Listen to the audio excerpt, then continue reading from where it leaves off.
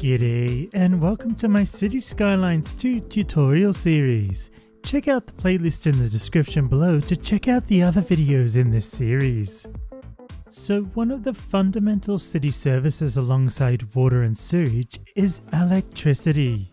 Most buildings require electricity to function, and citizens are not willing to suffer a lack of electricity for very long before moving out. Businesses across your city will lose most of their efficiency when deprived of electricity, which causes their production and overall function to grind to a halt, eventually leading them to go out of business.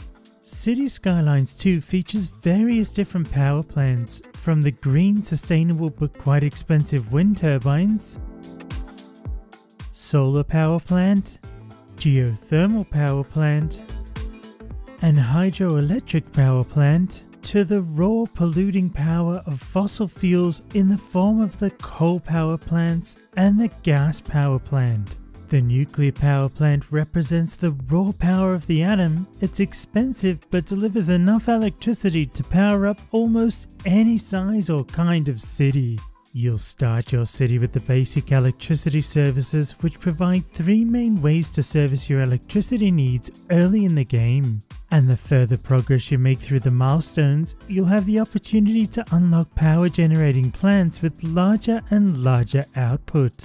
Before we dive in, it's important to note that in City Skylines 2, electricity is a little different, and there are two types of electricity now. Low voltage electricity is what powers your buildings, and in CS2 the roads even have low voltage cables built into them. See that yellow highlighted cable there? So you no longer need to run low voltage power lines all over the place. So long as the roads are connected to a power source, you're good to go. However, low voltage power lines, or electric cables as they're called in CS2, only have an 80 megawatt line capacity.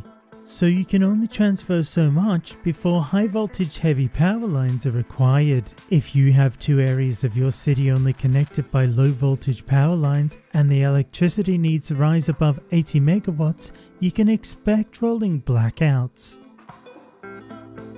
Heavy power lines are what you need to use to transfer much larger amounts of electricity and have a capacity of 400 megawatts, so they should be used for connecting power plants to each other or two larger cities together on the same map. The cheapest way to power your city when starting off is to purchase your electricity from an outside connection. That way you're not funding upkeep or needing resources like coal transported into your city. To do this, you need to build a transformer station at a cost of 30,000 credits, which has a capacity of 80 megawatts but only costs 6,000 credits per month in upkeep. It requires high voltage input and in turn outputs low voltage electricity, so you need to connect a high voltage power line. This one here comes with the starting tile on this map into the back of the transformer station. Then make sure that the station has a road connection, and you'll see these yellow lines show the low voltage. Once it's hooked up, your road network is now powered and you can start building. You don't need to do anything else. You'll start importing electricity the moment you unpause the game. You can see under the electricity trade info that the import is increasing there, and the bigger your city grows, the more you'll import up to the maximum capacity of this transformer. You can place multiple transformers down if you want to keep importing more, but this starts to become less cost effective as your city grows larger and larger. If you want to produce your own electricity, then you have two options to start with. The cheaper option being the small coal power plant, which will provide up to 20 megawatts of electricity with low and high voltage connections. We'll start with 5 tons of coal when you build it, but it can store up to 20 tons. It costs 70,000 credits a month in upkeep, but the downside is they generate lots of pollution. At a cost of 100,000 credits, it has a ground and air pollution rating of medium, so make sure you don't build it on a groundwater source or upwind of your residential area, or you'll make everybody sick. The small coal power plant needs to be connected to a road and will immediately start providing low voltage electricity. But if you hook a high voltage power line into the back, you can easily transport that power elsewhere as well. The small coal power plant has no building upgrades, so you need to build multiple if you want more than 20 megawatts of electricity. You can see from this one I've had built in the city for a little while because I have the full amount of employees, and because they're happy I get a 14% boost to efficiency, which means it's producing nearly 23 megawatts instead of the normal 20 megawatts. So it's important to keep the Sims in your city as happy as possible, as there's always little bonuses like this to be had. A greener option would be wind turbines. At a cost of 25,000 credits, each turbine will provide 0 to 5 megawatts of electricity, and this is because it's entirely dependent on wind speed. When you go to place these, you need to make sure you put them in the windiest place possible, and you get this handy estimate to show you how effective it's going to be before you put it down. Each turbine costs 15,000 credits per month in upkeep, so is a far more expensive option if you're looking for bigger power output. Wind turbines don't need a road connection, so you can place them anywhere within a purchased tile. One thing to keep in mind though is that you'll need to connect them to each other with low voltage electric cables. You can use above or below ground versions, it's entirely up to you, and there are also no high voltage connections available to these.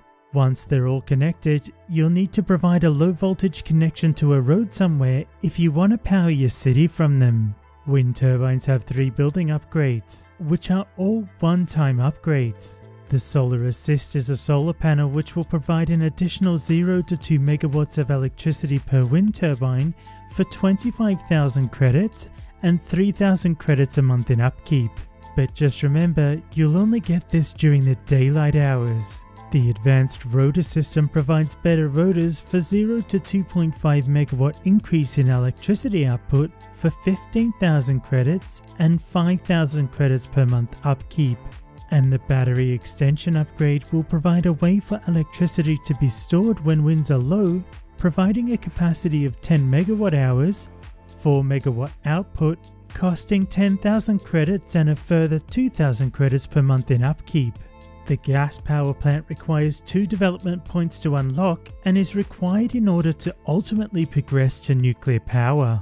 It'll need a road connection and cost 650,000 credits. It's fueled by natural gas, it's larger and more efficient than the small coal power plant with slightly less pollution. Its ground and air pollution are still rated at medium, and it comes with 1 ton of petrochemicals with a capacity for 5 tons in total. It will produce 250 megawatts, has low and high voltage connections, and will cost you 625,000 in credits in monthly upkeep. Gas power plants have 4 building upgrades available. The storage extension provides an additional 2.5 tons of petrochemical storage capacity at a cost of 200,000 credits, with a monthly upkeep of 150,000 credits. This upgrade has no limit, so you can place multiple of these around your power plant, providing you have the space to do so. Whereas the next 3 upgrades are one-time upgrades only. The advanced furnace provides a more efficient burn process for the same power output, reducing resource consumption by 15% at a cost of 300,000 credits and a further 80,000 credits per month in upkeep. The exhaust filter reduces the air pollution by 50% for a cost of 150,000 credits and a monthly upkeep of 100,000 credits. And then the additional turbine provides 100 megawatts of additional energy production, which uses more fuel as well, costs 260,000 credits and a whopping 412,500 credits monthly upkeep. One thing to note is that some of these upgrades also require additional employees, and as you can see, my tutorial town is still quite small, so the efficiency has taken a hit as a result of not having enough employees to effectively run this power plant. The emergency battery station costs 1 development point to unlock and is the prerequisite for unlocking geothermal, hydroelectric, or solar power plants. It's effectively a huge battery bank that stores vast amounts of electricity to negate the issues caused by blackouts or energy consumption spikes. It requires a road connection and costs 150,000 credits, a further 50,000 credits per month in upkeep, and has a 500 megawatt hour capacity with a 200 megawatt output. It has low and high voltage connections, and you can monitor the battery charge in the overlay when you click on the building. It comes with 2 building upgrades. The additional battery bank costs 75,000 credits, 7,500 credits in upkeep, and for that will provide an additional battery capacity of 250 megawatt hours and 100 megawatts of output, and is a one-time only upgrade. Whereas the diesel generator you can place down multiple times, it costs 24,000 credits with a 29,500 credit monthly upkeep, increases the operational efficiency of the station, and provides 1 ton of petrochemical storage. The coal power plant requires 4 development points to unlock and is the prerequisite to unlocking the nuclear power plant. This will also require a road connection, costs 1 million credits, with a 600,000 credit price tag in monthly upkeep. For that price, you get a pretty large power plant that burns coal to produce electricity, and is still considered inexpensive to build and maintain, but is incredibly polluting. It produces 300 megawatts of electricity with low and high voltage connections, comes with 100 tons of coal, and has 500 tons of coal storage capacity. It has 4 building upgrades. The coal storage yard, which will cost 100,000 credits, has a monthly upkeep of 25,000 credits and provides 1,500 tons of additional storage. This upgrade can be placed multiple times to keep increasing the storage, providing you have room around your power plant to fit them all in. Whereas the next 3 upgrades are all one-time only upgrades. The additional turbine costs 500,000 credits, 250,000 per month to upkeep, and provides 100 megawatts of additional electricity production. The advanced furnace costs 250,000 credits, 60,000 per month to upkeep, and reduces resource consumption by 15%. The exhaust filter reduces the air pollution by 50% for 200,000 credits and 50,000 credits per month in upkeep. The geothermal power plant requires 2 development points to unlock and generates its electricity from heat drawn from deep underground, so therefore does not require a fuel source like other power plants. It will require a road connection and also a groundwater source, and will create medium ground and air pollution, including the pollution of the groundwater source. So keep that in mind, don't build a water extraction building on the same groundwater deposit. It costs 750,000 credits, has a monthly upkeep of 300,000 credits, and will generate between 0 and 150 megawatts of power with low and high voltage connections. The electricity production will depend on the size of the groundwater reservoir, but you should get an indication of the likely output as you hover over it before committing to build. It comes with 3 building upgrades. The high voltage substation costs 15,000 credits, 3,000 credits in monthly upkeep, and provides for an additional power line to be added to the plant. These can be built multiple times and anywhere around the plant that you have space. The remaining 2 upgrades are one-time only upgrades. The additional turbine costs 375,000 credits, 200,000 in upkeep per month, and increases both the electricity production by 0 to 100 megawatts and adds another power line connection. The binary cycle power plant costs 250,000 credits, 75,000 per month in upkeep, and adds 0 to 50 megawatts in electricity production. The solar power plant requires 4 development points to unlock and generates its electricity from sunlight. The electricity is stored in batteries during the daytime and then fed into your electricity network during the night. Because it relies on sunlight, weather can vastly impact its effectiveness, so you need to keep that in mind if you're relying on it for your electricity production. It requires a road connection, costs 1.5 million credits, and a further 300,000 credits per month in upkeep.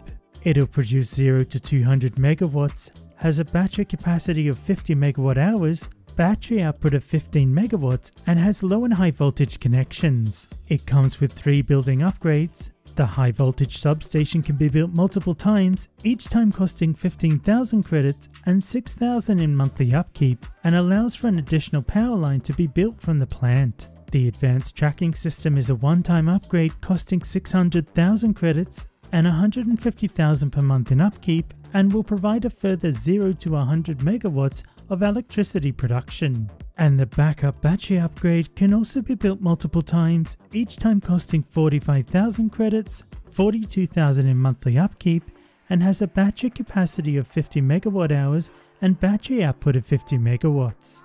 The nuclear power plant costs 8 development points and will provide thermal nuclear power by way of nuclear fission. It generates vast amounts of power but also requires a lot of water to keep it cool, so keep that in mind. If you don't have a strong water pumping network, you may need to think about upgrading that in order to keep this cool. It requires road access, will cost 5 million credits to build and a further million credits a month just in upkeep.